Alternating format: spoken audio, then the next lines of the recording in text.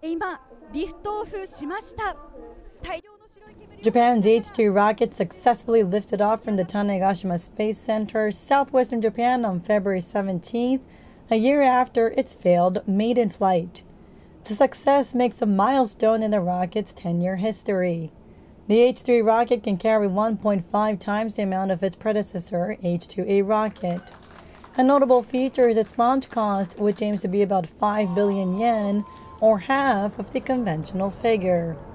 The rocket launches the second win this year for the Japan Aerospace Exploration Agency after it pulled off precision landing with the Smart Lander for investigating Moon. The Moon Lander, which touched down on the Moon on January 20th, regained power earlier this month.